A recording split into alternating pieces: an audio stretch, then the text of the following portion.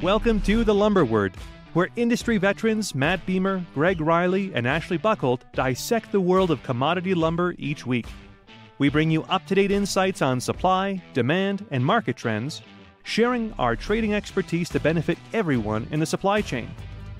Join us for informative and entertaining discussions that guarantee to make you wiser about all things lumber. Hey everybody, welcome to this week's episode of The Lumber Word. It's episode number 90, also being recorded on the 28th of August, 2024. Looking forward to it. Welcome back, Matt. You said you were down in Phoenix? Yeah, it's a little warm down there, buddy.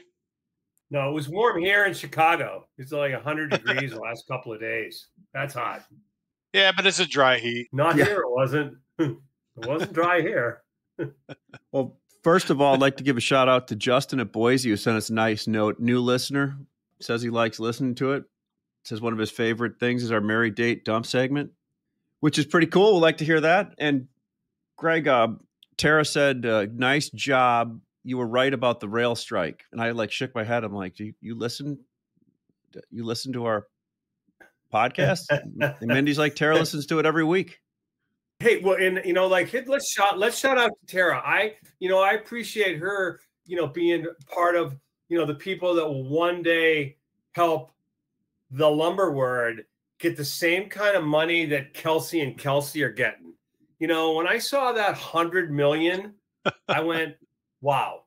I mean, I don't know. I'm saying it's like, we could be more interesting than those guys. I mean, none of us are dating Taylor Swift, so that's a negative. Oh, you're going to have to update me on this. What is Kelsey and Kelsey? Kelsey, Travis Kelsey and Jason Chelsea, football players, talk football. Okay. And, other stuff in dating Taylor Swift. Gotcha. Yeah. So maybe we got to get some more interesting, or do it with get some. Well, we got to be careful there. All right. So anyway, let's exactly. Let's go into let's go a little bit into the market. And I started talking about what's going on. So I mean, here the market still feels good to me. Got a call from a guy last night. Won't mention his name. He goes, this 4-inch market might fall $40 to $50 in the next 3 weeks. I'm like, oh. What do you think about 6-inch? Oh, that's going to stay strong. Like, okay. I've seen people taking shorts. I mean, we quoted one of the same jobs, 20 or 30 trucks out in the Northeast 5 times, saw it from 3 different people. Just heard the guy booked it at print for, I don't know, what did he say?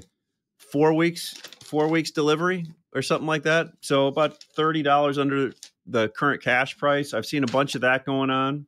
Well, and then you just hung up. You just had the guy, asking you for a truck delivered, and you said next week, and you go, no, I need it this week, and you realized that it was Wednesday afternoon. Yeah, I mean, the guy's like, I quoted him like, I can't do it this week, but I can do it next week, and this is a large operation in the area, and he's like, no, I need it by tomorrow, like this, and this is a regular type of item, a 2x4 16-footer. So I can tell you, Gregg, how busy were we last month and this month to date so far on trucks? July was the busiest month that I can ever remember having. Busier on a volume standpoint than even during COVID. I mean, COVID was a time where, as a trader, Matt, and you'll appreciate this, I liken trading in COVID to being an IndyCar driver. You came in every day and you had G-force and you were gripping the wheel because stuff was happening so fast. That's an F1 driver. It was F1 driver. Okay, F1. Yeah. I mean, that's even better. Yeah. Those guys are way cooler than Indy drivers. You're right. Absolutely. No disrespect to the Indy drivers that listen to the show. No, they have a good weekly TV show out too. Yeah. Yeah, that is good. I like that. Rubbin's racing, baby. So yeah, I thought I heard you mention one of the biggest volume months we had for trucks. And it's like, look, I'm waiting for the other shoe to drop also, right? But like we said, we were trying to figure out who said it. Like, it's got to stop going up before it can go down. I mean, we're continuing to move 4-inch trucks, everything. The other guy in Florida was telling everybody he's buying trucks at 2 and better, 10-footers at $495 to $500. We were selling $535 to $555 down there, delivered for 2.5, 3 weeks. Right. So I'm starting to see everybody wants this thing to go down. Right. I'm going to go out and limb and say that's not going to happen for the next 3 or 4 weeks. We're probably going to consolidate here for a bit and move higher again. That's my own feeling on it.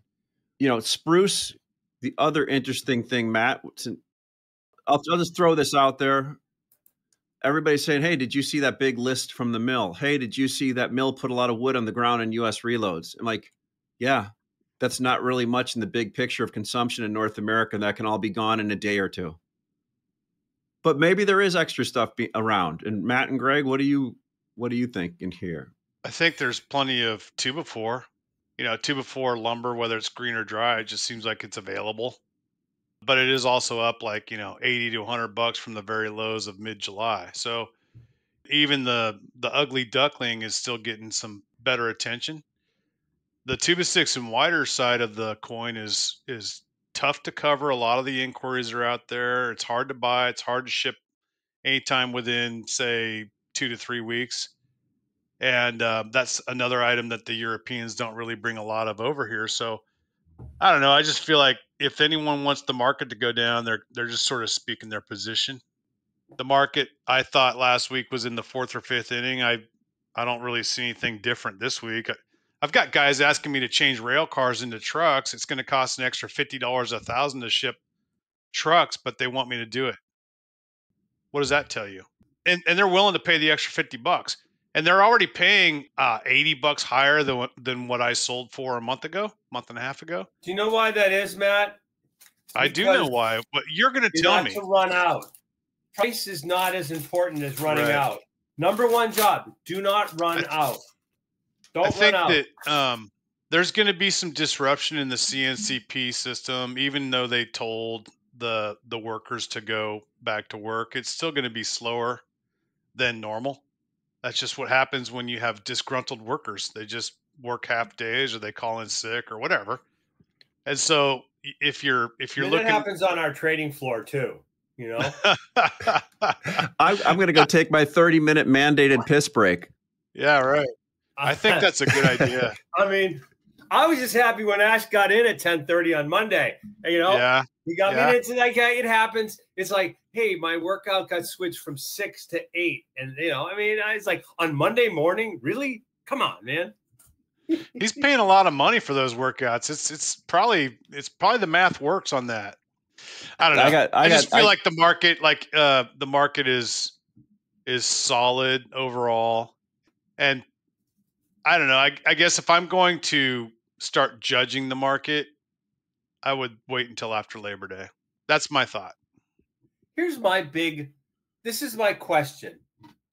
If I look back and I say, so like as I said, we were busy, June and July. I mean, like there was volume happened, grid liquidity. I mean, we were losing money, but we weren't losing a lot of money, you were keeping stuff turning, trying to figure out what the heck was going on. I had thought prices were going to be higher in July. So, oops. And in addition to that, we had a big futures premium. Ash came in my office this morning. What'd you say? Gosh, I'm trying to think here. I was pretty. You said so much. I know you said so much. Basis works. Yeah, I said what? I go. What did you say 2 months ago? Basis works. There you go. Yeah. But so what I'm trying to figure out is, there was extra supply in the market during that time from Canadian producers because they were trying to get their inventory really low in front of a big increase in the tax rate 1st of August. So they offered, they reduced their inventories. Probably end of July, Canadian mills had the lowest mill inventory that they've ever had in the history of the world. And now as we go forward now, we know we have permanent curtailments, partial curtailments, quiet quitting.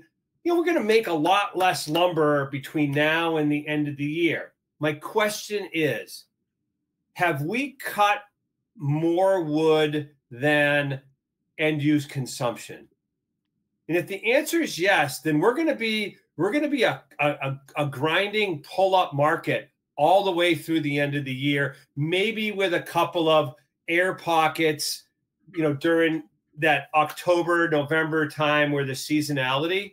But, if I go with the assumption that end users and intermediaries have like a medium at best and maybe on a smaller size inventory, which would be consistent with Matt being asked to change cars to trucks, guys needing trucks delivered, tomorrow.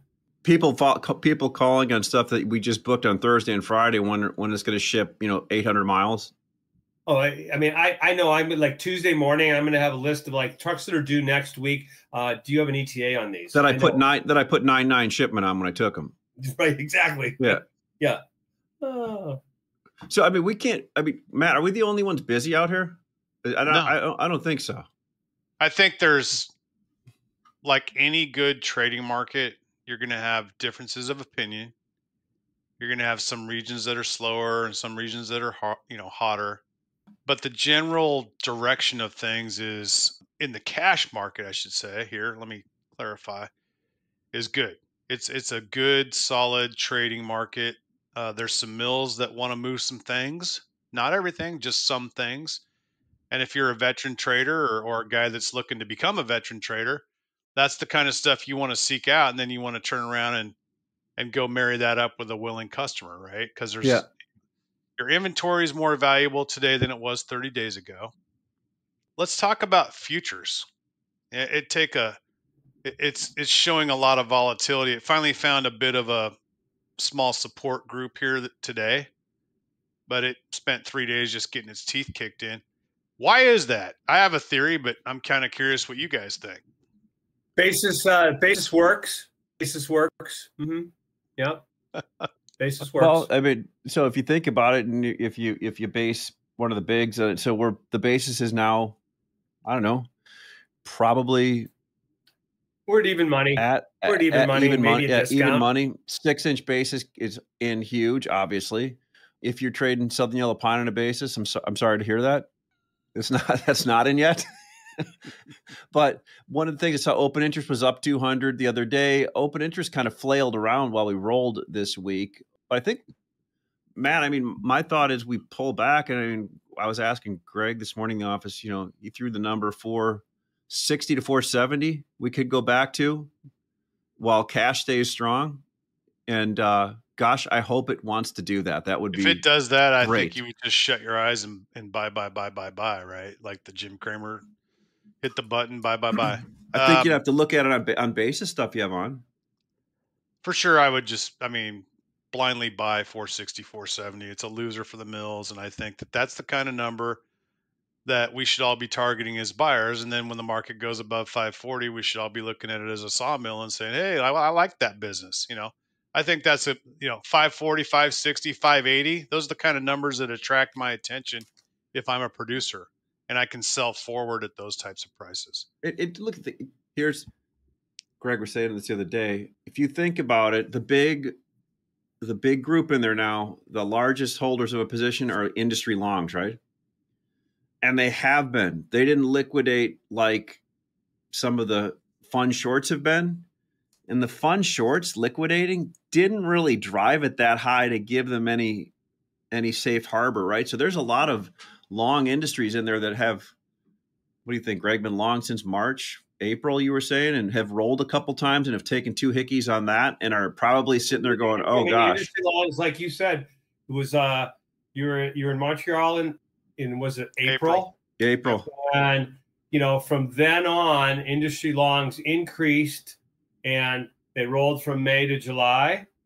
They rolled from July to September, and those were both negative rolls. That's going to be the real question, Matt. And it kind of gets to this whole point of what kind of demand do we have between now and the end of the year. I found it really interesting and Brian Westbury brought this up. He was on I think he was on Varney, and he said, hey, think about it. If you're a first-time home buyer and there's somebody says, hey, I'm going to give you $25,000. Are you going to rush out and decide that, oh, I better do that now? Or are you going to wait, see if you're going to get that? Yeah. Or I just think is that having that carrot out there can potentially mitigate some people making the decision even with lower interest rates. Or are you going to? The real irony I found was when, hey, California is going to give people we need a detail. I got to look at the 150. detail. 150 grand. Well, so it passed the Senate. Yeah, Senate they signed it. in is it the Senate in California? I don't know what it that's is. what they call it. But why not just keep printing money wildly and doing that? Proposal to give undocumented migrants eligible for 150 in state-supported home loans. What if you're a poor kid that just graduated high school and you're working at McDonald's? Matt, you're sounding too logical here. I'm just curious. I'm just like going, can an 18-year-old kid with a high school degree why doesn't everybody get that? Why can't every person in California that wants to buy a home get $150,000? I think we should call them and talk to them. We should lobby for that. We should get him on the show to explain this new math to us. I don't get it. But as far as going back to the futures thing, I think the industry long thing and the role of the funds, they had an opportunity to sell the board at what was the high? 535, 35, 38. I can't remember. What was that around there?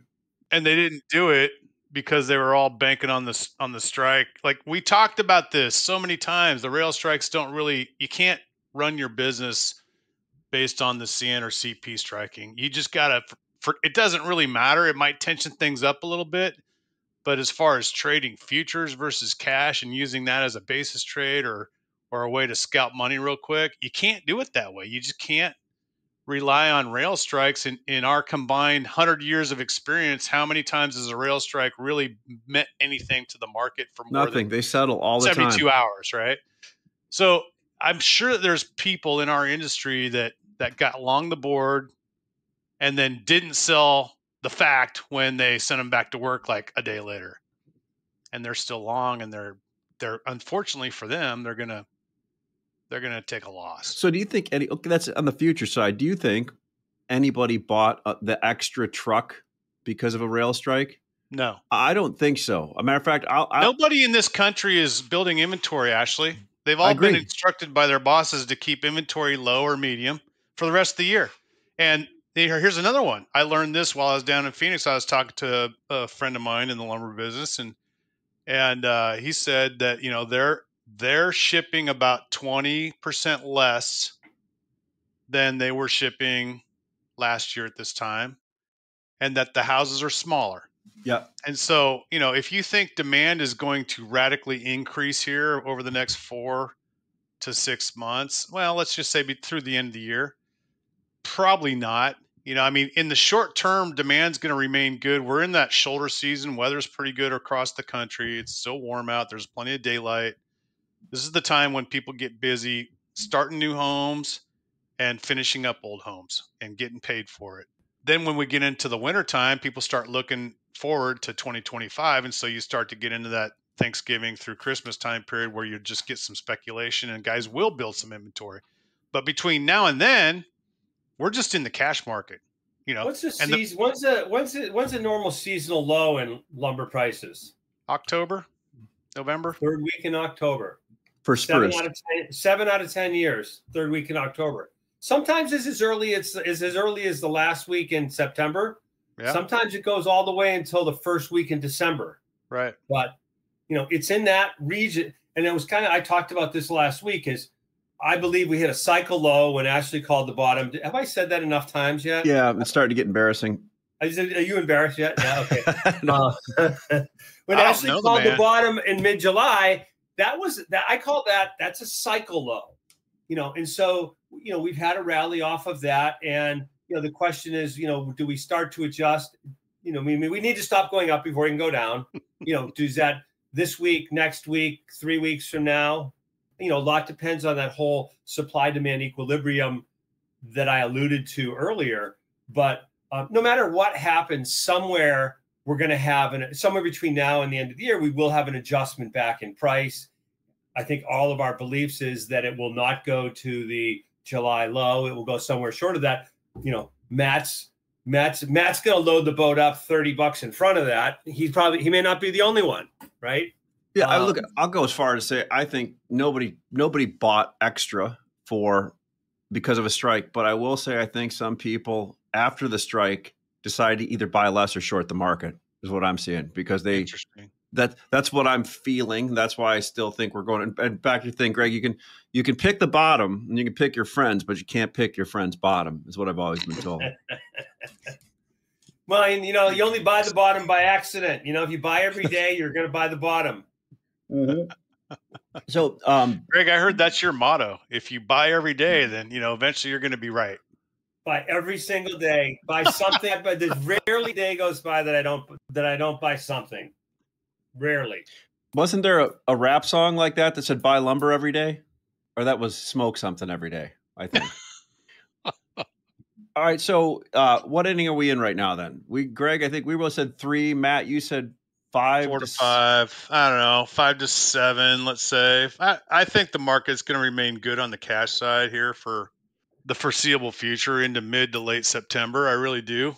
And it could surprise people with even more sticking power if demand stays where it is right now. I'm seeing pretty good, healthy demand here. Putting your finger on that where equilibrium is a real key to it right here. Is have we cut enough to shift the balance? And then you overlay that with accumulation and distribution of inventory.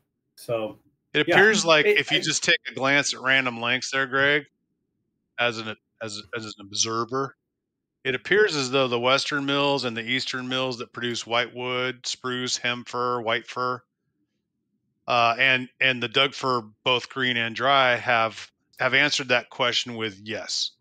Yeah. And it appears as though yellow pine producers that like to focus on 2x6 and 2x8, the answer is no, which will lead me into some other part of the discussion here later on. But I mean, yellow pine is obviously the weak sister here. I don't know what's going to fix that because I'm not in that business, but it is something to observe. It's interesting. Yeah. I mean, again, not knowing a lot about pine, well, knowing enough, obviously they can move that. Not know enough about something that's now like 50% of production. Well, I think we do, but anytime that seems like an error. Anytime I talk about it, I get a call and they're like, "Son, you don't know what you're talking about up there." And I'm like, "Hey, here's what I do know. A lot of investments got put in. People buy logs on the open market and buy all kinds of stuff, gets delivered in the gate, and they can push that out like the Play-Doh Fun Factory. If anybody's ever seen that, it was a great thing back in the 70s and 80s. What are you talking about? I still have one. You still got one? Yeah, every day. And it never ceases to amaze me how much they can produce. And they've obviously have not made enough decisions to rationalize any more capacity. But I'm guessing if you're sitting in those corporate boardrooms, you've probably already made decisions and have been looking and penciling out the highest cost producing ones and are probably trying to figure out what you're going to do about it. Unfortunately, that's what's going to happen and have to happen in the South. I don't think 10 years ago, people thought when they were investing they'd ever be below the cost of production there, right? I have it on good authority that in the mid to low 200s, it's a big, big loser. So that's all you need to know. Yeah, when you're selling it for less than the cost of the fiber, that's probably cash. That's probably shutdown loss. Hey, Matt, I wanted to circle back to something you said. Like in Greg, there's been so much consolidation. A lot of these buyers used to buy for independent yards that are buying now in these big corporate places. And they have methodology, theories, ninja black belt ways of buying stuff and looking at things. But you're right. It just feels like everybody is running it lean, and the current distribution chain has allowed people to do that.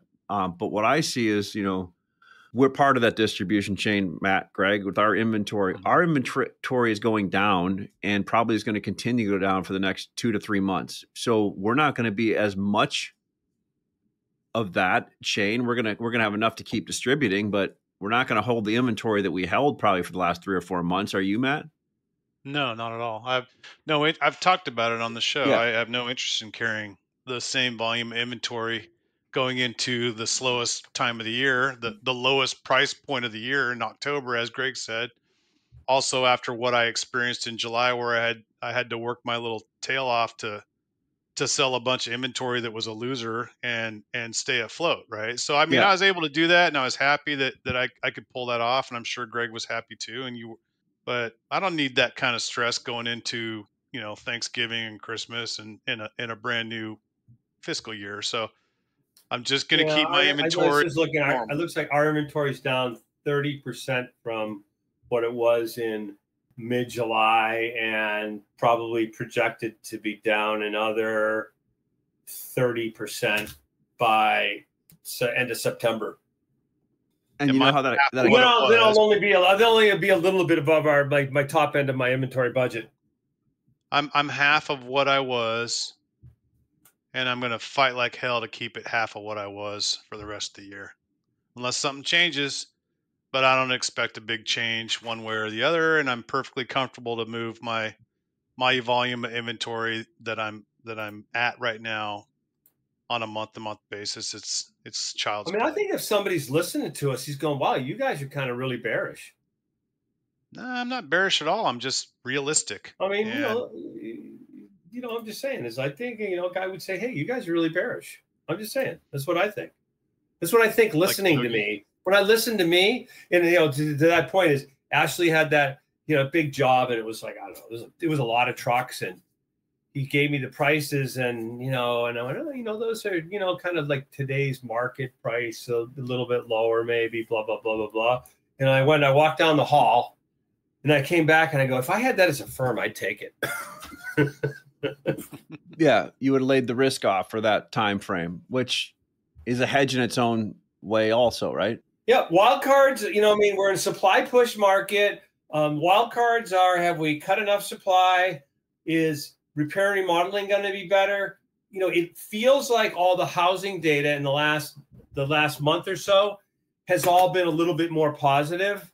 My wild card still is, do we get any more bounce? Do we get some bounce back in multifamily between now and the end of the year? Or is that all not until next year? So I was just looking at Dustin from Fast Markets. He had something out on X, and it was showing vacancy rates. And his head, I got to look at it.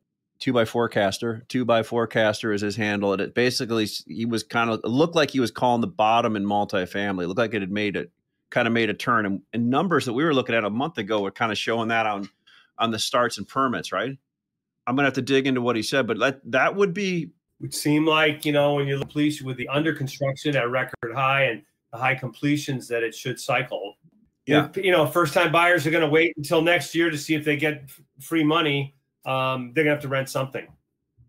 Well, the other side of that is if there's these expected rate cuts too, which is going to help first time buyers in the first half of next year. So I mean, you got to look at next year as probably going to, if things remain the same as they are right now, a It'll lot be of more better. optimism. I think there would be a lot of optimism going into 2025, and maybe there's a little bit of a sneaky pull up in the third and fourth quarter of 2024 because of those higher expectations. I don't know.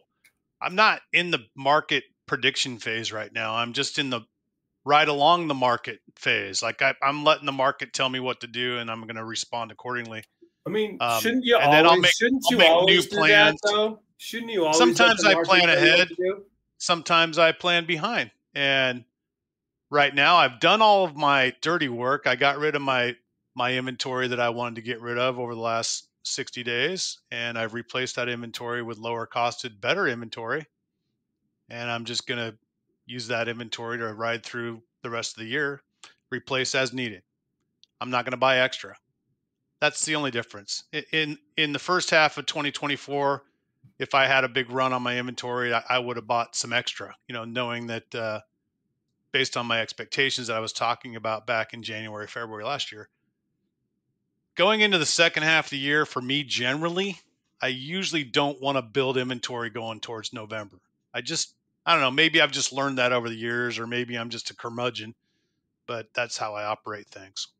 Matt, what and Greg, the mills you're talking to right now, Matt, Pacific Northwest, Western Spruce, whoever else you talk to, and Greg in the Eastern Canadian side, what is the thought there? Are people taking counters on anything right now? I haven't seen that. I mean, what's, I did have one mill today send me something. I've got these 5 cars I want to move today. And they were looking for an offer on that, but they were all odd items, right? All oddball items a little bit. Are mills starting to crack anywhere that anybody sees? Because maybe I'm wrong on this whole thing. Are you, Matt? Are you seeing anything anywhere? No. I mean, you can always negotiate a $5 or $10 deal with your friendly neighborhood sawmills that trust you and like you Yeah, on something that they want to sell. the friendly 5. Your job is to Yeah. find out what it is they want to sell, right? Right. And then match that like up right with now, something if that your it's customer 6 wants inch, to you buy. know what? The price is firm on 6-inch items, pretty much across the board. Yeah. 9-foot studs, you know what? You can trade 9-foot studs. There's Right. softness there. And, I hate saying this because, I've got a bunch that I need to sell. So, I'm going to have to get dirty on them because they're a little sloppy. I mean, it is what it is. Matt, what about the U.S. species items? How are they hanging in there? Just what I said. I just think that 2x4 is the one that if you're going to trade and you're going to give your buddy a $5 or $10 friendly discount, it would be on 2x4. Yeah. And it would be on non 2x4, 16, 18, and 20, because those are your prime lengths and they have real value. So if some guy comes in and maybe you negotiate a slightly lower tally value and then the guy counters you another $5, you probably do that. But on 2x6, Greg's right. And 2x8, Greg's right. 2x10, Greg's right. 2x12, Greg's right. Studs, 2x4. All I keep hearing is Greg's right. You're usually right, Greg. So there you go. 2x4, 8s, and 9s, I think are tradable, as Greg said. I don't think that's a real mystery or revelation. 2x6 studs are pretty solid. Finger joints have regained they're up $50 to $80 from what we were trading them for in mid-July, maybe even higher in some cases. But yeah, basically the deal would be if you're going to trade some stuff with somebody on a friendly basis, it's going to be either 2x4 random with a non-awesome tally or some 2x4 8s and 9s and 10s. So I've got an interesting observation on Euro that I've seen over the last 2 to 3 weeks. Matt could call in 2x4 16s on everything. I don't know, a month ago. Thank you. One thing with 2x4 16s, pretty much every port, everybody's the same number now. And I got a call last week from probably 6 different people that I haven't sold Euro to or have just sold a little. Hey, how many no grade stamp 16s do you have? Where are you at on regular 16s? And 16 footers, what's the low trade on those? 420, 430, month and a half, 2 months ago. Everybody's pretty much 500 now and all ports on 16s. There's not much wiggle room there. And people call me looking for studs in non-Euro stuff because there's not a lot of Euro studs sitting around anywhere, all on the coast. They want to know, what does our mill have in select stuff? Oh, we usually buy Euro, but we can't get it right now. So I'm seeing just a lot. I don't know if that's a precursor, just a lot less Euro sitting here. And especially on the 16s, when everybody's sitting at the same number, it's either a top or there's not a lot sitting there, right? Right. So that was my thought there. You guys want to jump into Marry, Date, Dump segment? Yeah. Sure. All right, since I'm not ready, who wants to go first? I will. Go ahead, Matt. Greg likes to bat clean up. As far as marry, date, and dump goes, I would say I am interested in marrying 2x6 and 2x8 Southern Yellow Pine, even though I don't trade it. When I see those prices on print, I look at that as it's cheaper than low grade in Western species. And it makes no sense to me financially that you can buy 2x6 number 2 Yellow Pine for about the same as what you could buy 2x6 number 3 Whitewood for. You know what I mean? I wish Charles was around to talk about that, but he's not. Maybe he would agree with me, but maybe he wouldn't. I don't know. I see that as something I would bet some money on that is not going to stick around forever. And then as far as marrying things, I'm still into the marrying the cheap 2x4 studs if you can find them. And I noticed something interesting from print, that there's a huge spread that is developed in the West. I'm not so sure this exists in the East, between stud grade and number 2. It's like $60. That's good. That's a great observation. You're right on. It is. The days of Barbie selling number 2 and stud grade at -5 or -10 are gone. And this kind of leads into another observation. When you look at print for Western Dimension, some of the regions print standard better 2x4 still, and that spread is also widened to it's like standard better has become a glorified number 3. And I think veteran traders or people that are willing to check into their local building codes should really pay attention to, can I use stud grade? Can I use standard better? And if the answer is yes, it's just green light, game on. Shut your eyes and buy as much of that stuff as you possibly can, because there's not very many times in your career where you get these $50 and $60 and $70 head starts on grade. So anyhow, and then as far as stuff that I want to get divorced from, I don't really know that I have any one particular thing that's really obvious to me. I mean, 2x12 prices are really high across the board. I don't trade much 2x12, and I know there's not much 2x12 being produced, but if the mills can ever figure out how to find bigger logs, you'd want to be running, not walking away from that trade. And I guess I would just leave it at that. I think buying 2x4 random 2 and better lumber and selling 2x6 2 and better lumber would be a good trade. That's not to me something I want to divorce, though. It's just a good basis. So I like there's that. some thoughts. Forward price, but forward selling some 2x6. I mean, you don't have to use the board as your hedge. You can also use the cash market as your hedge. And if you want to look at it that way, you can. Yeah. $100 spread between the two. If you can get the length on the trade. Sure. I like it. That's great. All right. So my Mary, since I don't know whether I'm smart or stupid right now in this market, is 2x4 16s. I'm going to stick with that. And that basis keeps pretty solid. It should continue to move out. It's a pretty steady one right now. I'm not looking at marrying anything crazy. I want to stay with that one, because it just seems like that's right for this point in my life. Date 2x4 92 and 5/8, and I put listen to YouTube at number 2. 2x6 92 and 5/8 number 2. 2x4 116 and 5/8 number 2, and 2x4 10-foot number 2, and dump anything in 2x6 2x8 Euro that I've got sitting on the port, and 2x4 12 no grade stamp. And if you buy some 2x6 and 2x8 from me, you may accidentally get some 2x4 no grade stamp on that truck. Those would be 12-footers. Yeah. We're looking for someone to be a hero and clean up like 8 to 10 trucks of 2x4 12-foot no grade stamp in Port Canaveral, Florida. All of our listeners out there, we're going to have a special drawing for the person that buys the most trucks of those. I haven't decided yet what, but trust me, it'll be special. You going to get the ping pong balls out? Have a little lottery? So what do you got, Greg? I'm not going to diss you. I'm not going to diss you this week. Yeah. So, I'm married. 2x4 16s, we talked about this we've been talking about it for a couple of months. I mean, they were incredibly undervalued. They've risen up, $75, $80, and the basis has come in probably 125. So, I mean, against my worst trades, I'm maybe even now. So that's nice. But I looked in the first half of the year, European imports from the top 10 shippers were down 19%. What do you think the second half of the year is going to look like? More or less?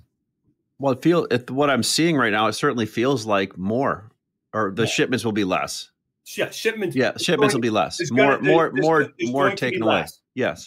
Right. I mean, it's we're already seeing it. Right. I mean, and to Matt's point, I mean, we could probably forward sell for Q4 2x6 16s, $50 below today's market for anybody that's interested. I mean, European producers are going to send more 2x6 16s in October, November, than are available in the marketplace right now. That spread's going to come together. Matt, you highlighted probably one of the best trades that exists right now. And to your point, whether you buy the board or you do it on a cash trade, that's a great trade if you get enough time, right? Yeah. I mean, This is the kind of deal where, it's going to be a great trade. It's going to work if you get enough time.